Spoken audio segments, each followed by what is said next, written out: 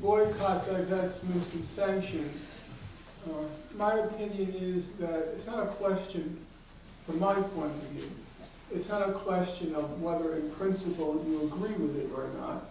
It's a question of practically what works.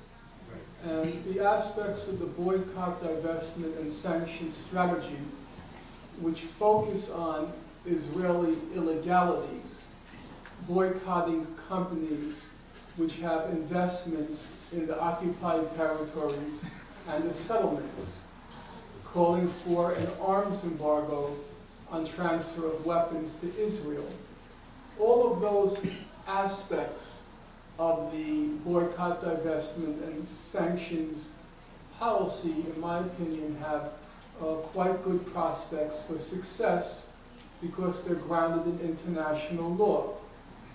Once you start venturing into areas where there doesn't exist that kind of legal, moral consensus, the boycott, divestments, and sanctions proves to be much weaker, or the prospects prove to be, in my opinion, much less auspicious.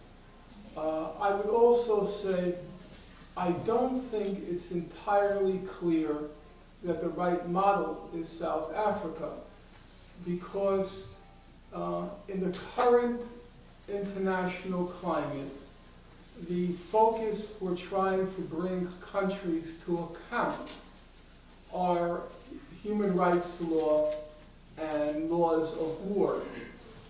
That seems to be the focal strategy now.